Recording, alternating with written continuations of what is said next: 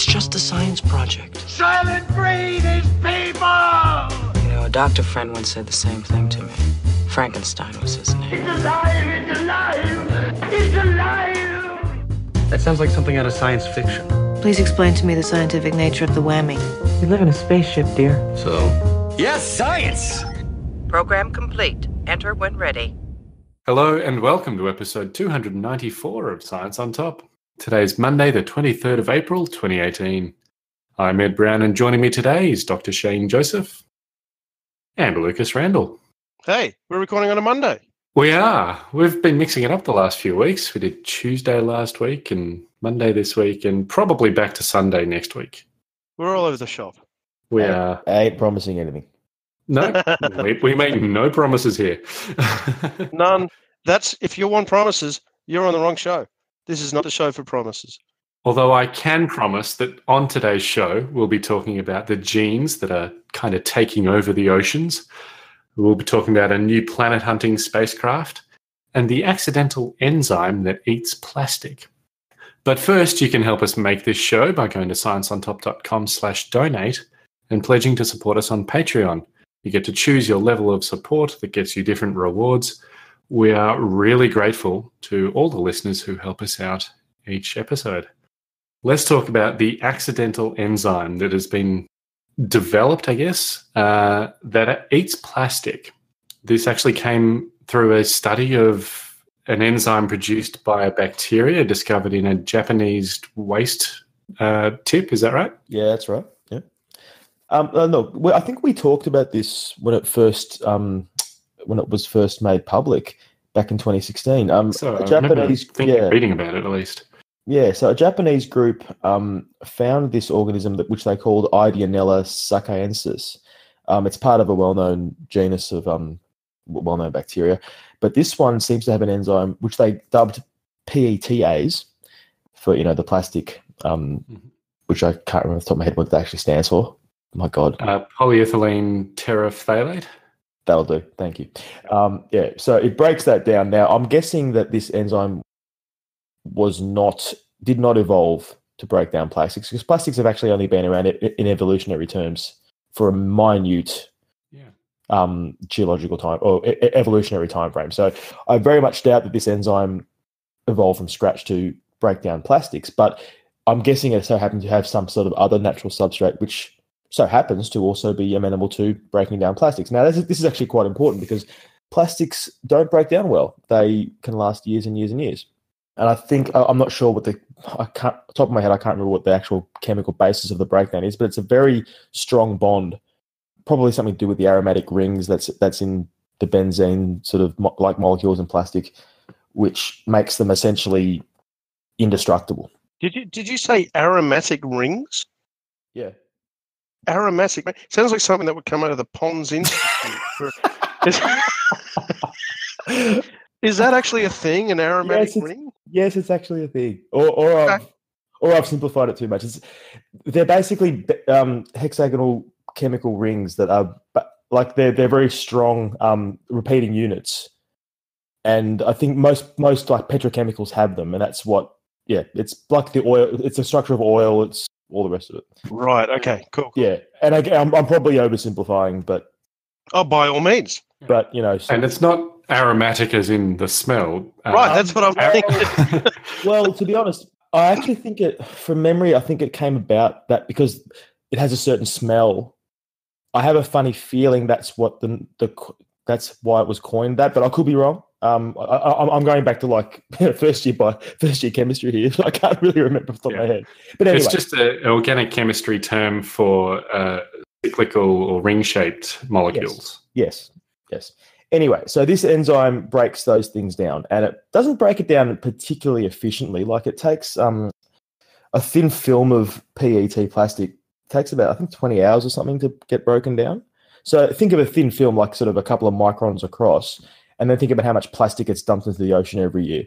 And there's a figure that's quoted in this new article which says that like 1 million plastic bottles are sold every minute or something like that. Which is something crazy like that. It's so the sheer scale of this is insane. and that's based on what we know about the wild type or the original enzyme in this organism. Now, what this article says that they accidentally made this. No, they didn't accidentally make this. They were looking at the enzyme, they were tweaking it.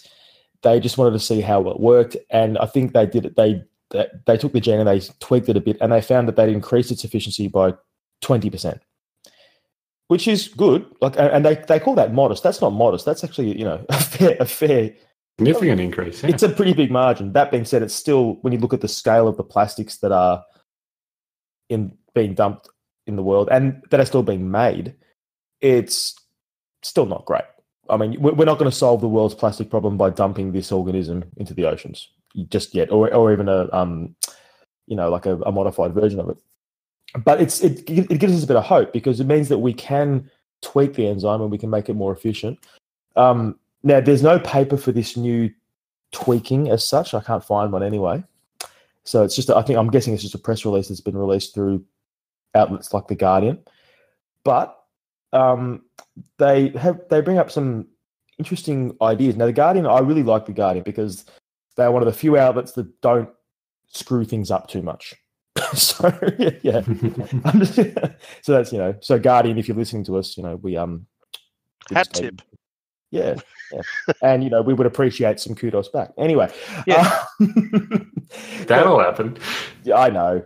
Anyway, what's good about this is that, first of all, because it's been found in a bacterium.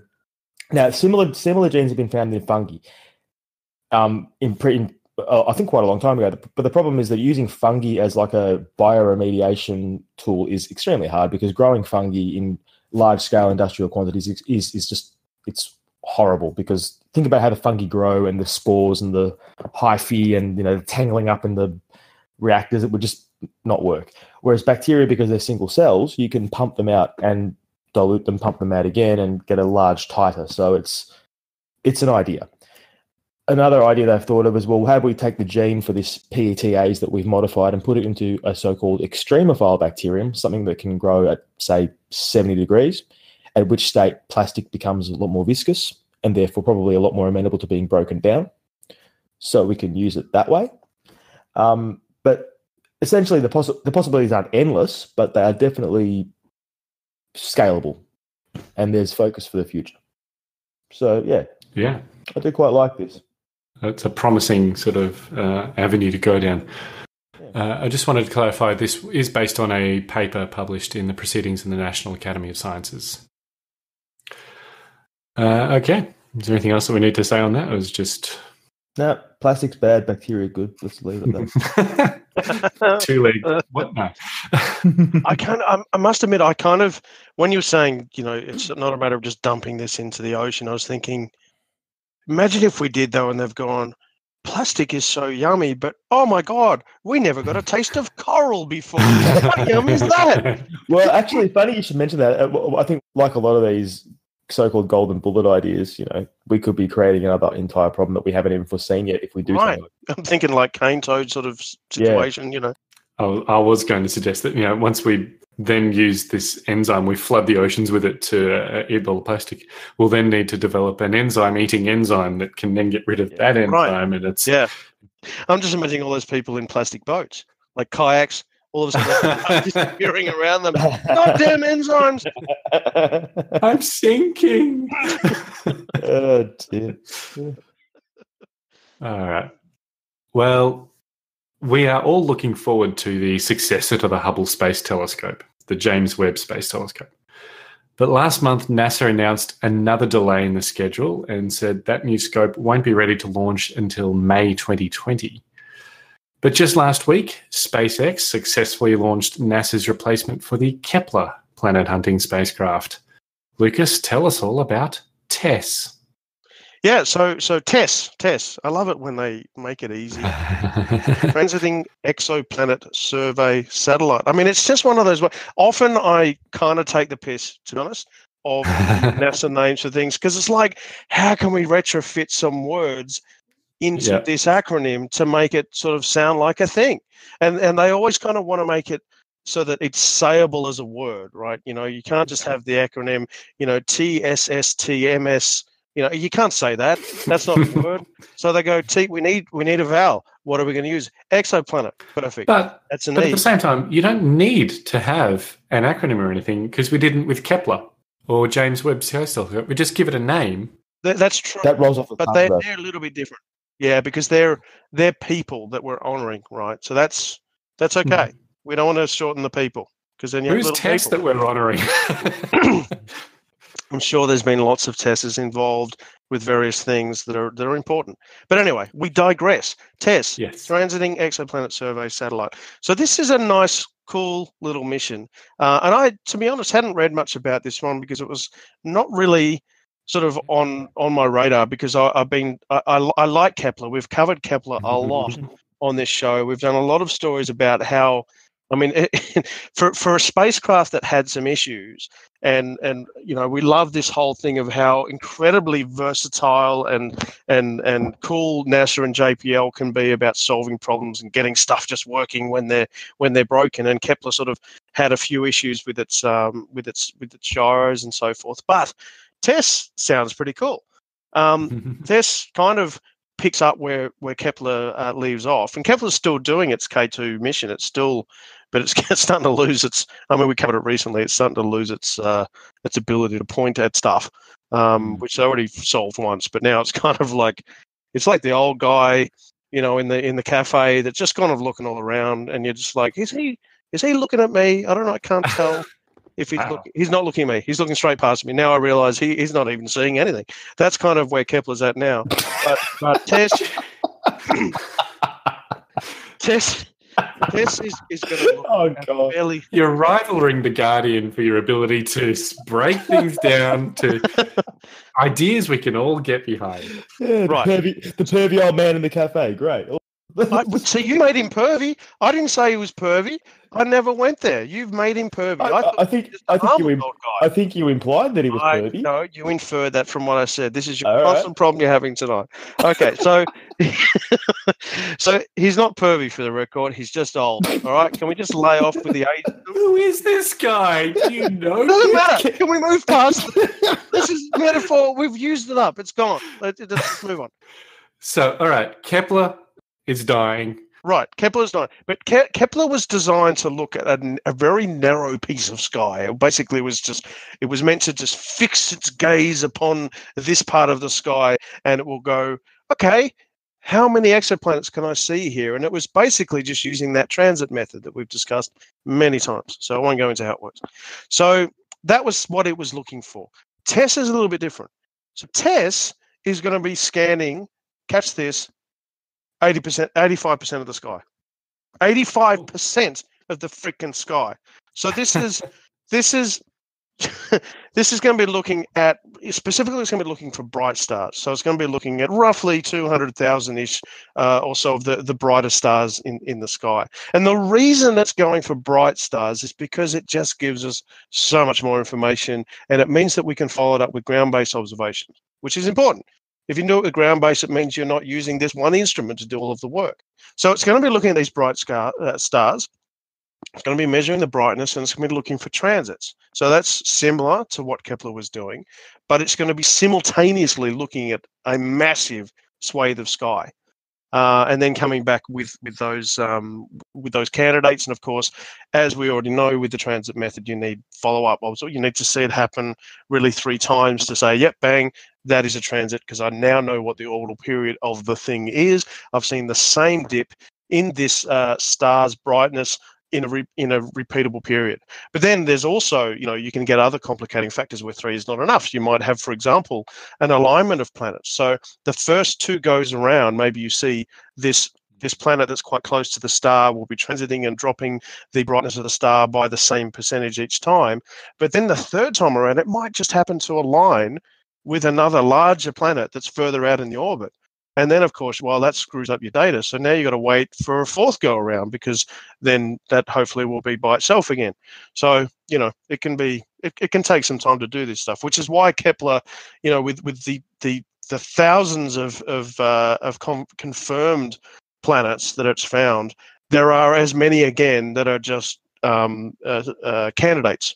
And we need to see them do their little dance again. But the way that this is going to work and looking at these bright stars, it means that we can use other instruments to do follow-up. And the other cool thing about using bright stars is with those other instruments, when you've got enough light, you can collect spectra. And once you have spectra, you get a lot more information. This is when you can say, okay, not only do I know the orbital period, the orbital period helps me figure out some factors such as, okay, it goes around the star, it blocks out this much light, it has this orbital period. We can start to get to the mass of the object. But we can also, using spectra, get to the size of the object, I should say, not the mass. But using spectra, we can start to get the mass, because then we can use that Doppler shift method as well. Because remember, when you've got a star in the middle, if you can just imagine a star on a two-dimensional plane, if you hold your finger out in front of you, and then if you hold your other hand and you go around that star as though you've got a planet going around that star, right? Are you doing that? Are you all doing that right now? Yeah. Yep. So as your left hand in my case, or your left hand in my case, my left hand in my case is going around my star. What it does is it slightly tugs on that star. So it brings the star for a little journey around with it. And the commonly used scenario is the shot putter. You know how they'll spin around and they'll throw the shot, and it kind of the weight of this thing, or the mass of this thing, is basically tugging them around in the spot. So they're not just in one spot. So that process is causing the star to wobble. So that wobble then is detectable as a Doppler shift. And of course, this is when the wavelength of light changes. It shortens as it gets pulled towards us, and it gets longer as it pulls away. So as it comes towards us, it seems to get bluer. As it goes away from us, it seems to get a little bit redder. And if you've got a bright star, that spectra is so much easier to get, and then you can make those measurements much, much better. And then you've got two pieces of the puzzle. You've got the mass and you've got the size. And the mass and the size with the orbital period, all of those things together mean that you can work out the density. So you can say, what type of planet is this? Is this a rocky planet? Is this a planet with a large atmosphere? Is it a gaseous planet? Is it an ice giant? Those sorts of things. So all of that stuff is really, really cool, because at the moment, all we can tell about most of the planets that we found out there are they're likely to be, based on the transit of their star, they're likely to be like a super Jupiter, or they're likely to be this sort of thing, or they're really close into their star, because the orbital period tells us that. But unfortunately, we don't know what type. We're inferring that they're probably a rocky a planet because of how close to the star that they are. But they could also just as equally be a Jupiter that's really close to the star, that's whizzing around really, really fast. You know, we don't know. It's harder to get to that without the spectra. So that's really where this all sort of comes together. Is this new instrument allows us to use multiple. To do follow-ups with other instruments, which means we don't necessarily have to be watching the same, piece of sky with TESS all of the time. But also we can get more information, including, does it have an atmosphere? If it does have an atmosphere, what is it? Once again, if we're collecting spectra, we can start to see, remember the spectra absorption lines that we've talked about before? They can tell us, by black lines appearing in the spectra, we can see, for example, at this wavelength, we know this is an absorption line indicating oxygen.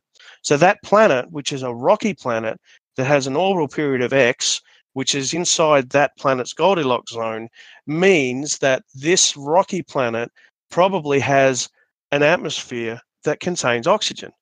That's really interesting, because usually on Earth, oxygen is linked to life. So it's life that's creating the oxygen. So you know what I mean? There's a lot more that we can get, with the instrument because of its design and the fact they're concentrating on these brighter stars. The other thing that was interesting about this is its orbit. And I didn't know anything about the orbit until I read the excellent Bad Astronomy blog that we've mentioned many, many times by Phil Plait. And it's funny, I didn't realize I was reading Bad Astronomy, because Ed sends us these links and goes, here are some science for you to digest for the show. And we dutifully, and long in advance of the night of the recording, obviously, we'll sit down and read these stories, and we will make our suggestions of what we would like to discuss. And sometimes we bring stories with us. I don't always pay attention to what I'm reading. When I trust Ed, he sends me reputable things. And when I'm reading this one, I'm like 2/3 of the way through the story going, man, this is such a well-written story. I'm really getting this. And what a great description. This sounds like something Phil Plait would write. and I scroll up, and it was Phil Plates. So there you go, Phil. I know the way you write. I can tell your voice just from reading you. But anyway, what Phil, and I do recommend, because I can't cover it in anywhere near as concise and beautiful detail as he has, but he described the orbital path of this craft, and it's really cool. I didn't know anything about this until I read Phil's blog. So basically, in just really concise summary of what's going on, it's on a path, it's in an orbit around Earth that has never been used before. In fact, this orbit was only discovered a few years ago. This orbit that was theorized a few years ago that it could work, that it could be a stable orbit. So it's on quite an elongated orbit. So it does travel quite a far on its perigee and its apogee. There's a big difference. So its closest approach to Earth and its furthest distance from Earth, there's quite a big difference. But it's also on a really bizarre angle. It's on this 37-degree angle of orbit, and the reason for this is because of the moon. You want more detail, don't you? So the moon, I think so, because it's going around the Earth and it's on this crazy sort of elliptical orbit. It's going to get perturbed by the gravity of the moon, because that's the kind of scale that we're talking about now. So if you imagine that the moon is sitting out on its thing, and because of this angle that it's on, the moon's apparently always 90% around its own orbit away from TESS because of the timing. Now that's fine, but it's still going to have an impact, because if you imagine the Earth and the moon are a common system of gravity, they have a common center of gravity. The barycenter of that gravitational system is inside Earth, yes, but it's not at the center of Earth. So as a result, you've got something that's going around Earth. The whole system is kind of wobbling a little bit because of this tug of war that's going on between Earth and the moon. So that's going to affect TESS. So what they do is they put it at this crazy weird angle, so that and they time it as such by having this orbit at this size, so that at one half of the month, so when I say month, I'm talking about specifically the lunar period. In one half of the lunar period, the moon is on the opposite side. And then as TESS comes around the other way, the moon's on the opposite side then. And because the moon has switched positions, they've kind of gone like a do-si-do around the Earth, right? They're kind of spinning around. It cancels out. It cancels out. How cool is that? So they're actually using the moon to cancel the moon. I love that. That is so cool. How long was this in development for, this project? 6? I don't know. I made that up. I have no idea. I don't know about the actual project, but that orbit itself was first proposed in 2013. Yeah. Right. Okay. Because I can imagine that would have taken some really head screwy mathematics and calculations. I love that stuff so much. I swear to God. We've talked about orbital mechanics before, and I think it is the coolest thing. My head hurts just thinking about that simplified explanation. I have slaughtered Phil Plate's explanation. Like, I have taken it and I've slashed it and burned it and really just done a terrible job. But my point is, it's really, really cool. It's cool. Yeah, it's massive. And you need to go and read it if you've not read it, because it's like I'm going, oh my God, when I'm reading this thing. It's so cool. We will, of course, have a link to Phil Plate's Bad Astronomy blog in the show notes. Shane, we've talked before about retrotransposons, these genes that jump from one organism to another. I think we talked last year about how a quarter of cow DNA actually comes from reptiles. But these retrotransposons are really fascinating things, and they're turning up more and more these days, especially in marine animals like fish and clams and all shellfish, really. What's going on here? Yeah, this is a sort of interesting case. So back in the 1970s, these scientists noticed that a lot of their shellfish were dying from what looked like leukemia, which was essentially like the blood of these mollusks and stuff turning white and clogging the organs and dying off. And it was quite tenacious, and it didn't seem to go away. And they could not figure out what the hell it was.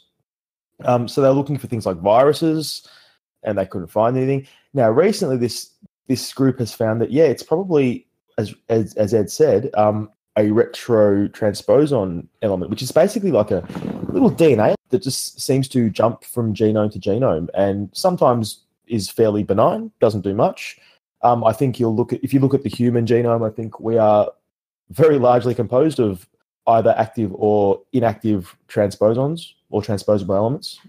If you read something like The Selfish Gene, which is a very elegant book by Richard Dawkins, probably one of his only elegant books, you'll find that sorry, did I say that out loud? You'll find that he explains this theory of this stretch of DNA or a genetic element that exists for no other reason apart from to maintain itself. And that has led in a lot of ways to the evolutionary path that we have seen. In some cases, this confers advantages. In some cases, it runs amok, but that leads to evolutionary pressure, selection pressure, and evolution goes along its merry way. And in this case, it seems to have infected not just shellfish, but lots of other aquatic animals too. And not just in the way we would normally think of, like vertical transmission, which is, from mother to offspring, etc., but across species.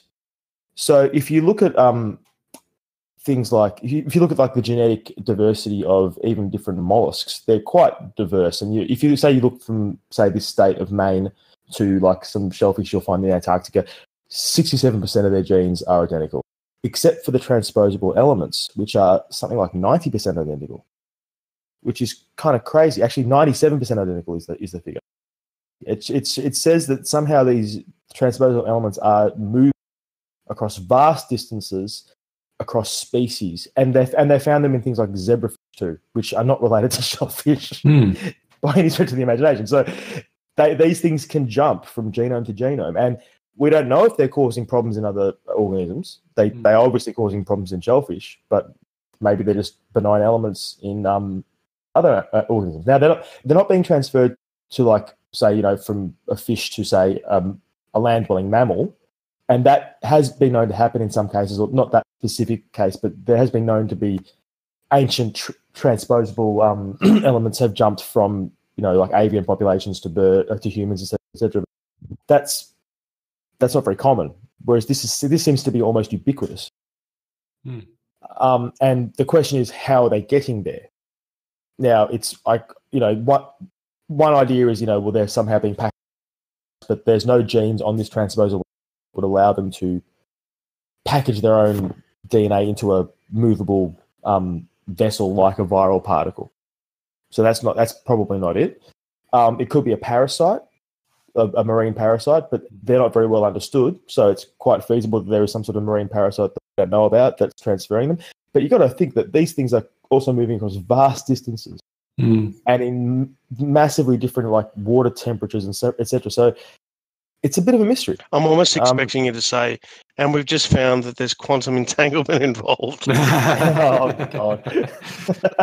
It does kind of sound a bit like that, two completely different ends of the world. And yeah, it's just weird.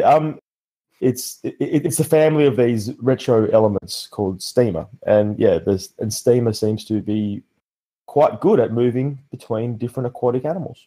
It's sort of another little interesting kind of, I don't know, like a piece of the puzzle in terms of how genetic elements move and how they have driven evolution, and how they even just sort of do their thing, which we don't think about very often. Like, we think, I think when we're taught evolutionary biology in school, we're taught it's in a very linear fashion, and that's the only way to make sense of it. Like, you can't just chuck all this stuff at students and once they get it, because it's impossible. So we learn from selection pressure leads to mutation in genes that are random will then lead to either these genes being selected because they're advantageous or being deleted because they're not advantageous. And that's how things move. But then you bring in something like this, which is just a total spanner in the works. And that can drive evolution in a quite much faster way in some ways, because you disrupt genes or you confer advantages that are all of a sudden extremely advantageous, and it just depends where they go. And what's interesting about this is that I think they have, from what I've inferred from this article, is that these elements don't just sort of randomly insert themselves into the different genomes. They insert themselves in very particular parts, which makes sense, I guess, because they probably look for elements that they can sort of splice into. They wouldn't just splice into any random part of a genome. So it is quite a specific way of doing it, but in some cases this has major deleterious effects on its host organism. and in other cases, not at all. So I kind of get for some reason, my gut is telling me these are going to be really important for some reason. Yeah. Well, they already are, because I think we're seeing these, that they even talk about them being contagious cancers. Right. Yes. Yeah, that's right. And so the Tasmanian devils, for example, their facial tumour is related to these retrotransposons. Mm. So I'm wondering how long it will be, given that they don't know how it's moving around, how long it will be before we find it in, say, seabirds that eat fish. Yeah, possibly. Yeah, who knows? Yeah. Yeah, would not surprise me. In fact, I'm not even sure if they've looked there, to be honest. I mean, I'm not sure if you can. I'm not sure how well a transposable element be transferred through, like, the fecal oral route, but who knows? We don't know. Yeah, I mean, it says in this article that STEMA genes only seem to jump between aquatic animals. It's not in birds or mammals, insects, or spiders. Which suggests that it's moving through water. That they've looked at. Right. I mean, yeah, there's probably a whole lot of birds. Have they sampled all the birds? No. Yeah. Very interesting one to keep an eye on, definitely. Yeah. And I think that's our show. As always, you can find all the links in the show notes or at scienceontop.com/294. And if you like, you can tweet about us, post about us on Facebook, let your friends know about the show and why it is you like it. And of course, you can always help us out by going to scienceontop.com/donate and pledging to support us on Patreon. Thanks for joining me today, Shane and Lucas. No worries, mate. Thanks, Ed. And thank you, everyone, for listening. We'll be back again next week, putting science on top of the agenda. Join us then.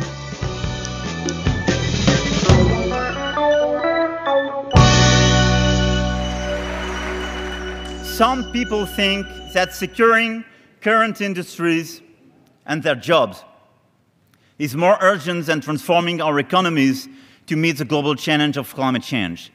I hear these concerns, but we must find a smooth transition to a low-carbon economy.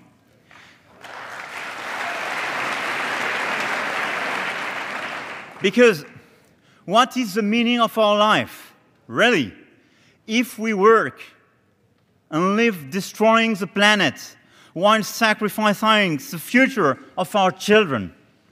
What is the meaning of our life if our decision, our conscious decision, is to reduce the opportunities for our children or grandchildren? By polluting the oceans, not mitigating CO2 emissions, and destroying our biodiversity, we are killing our planet. Let us face it, there is no planet B.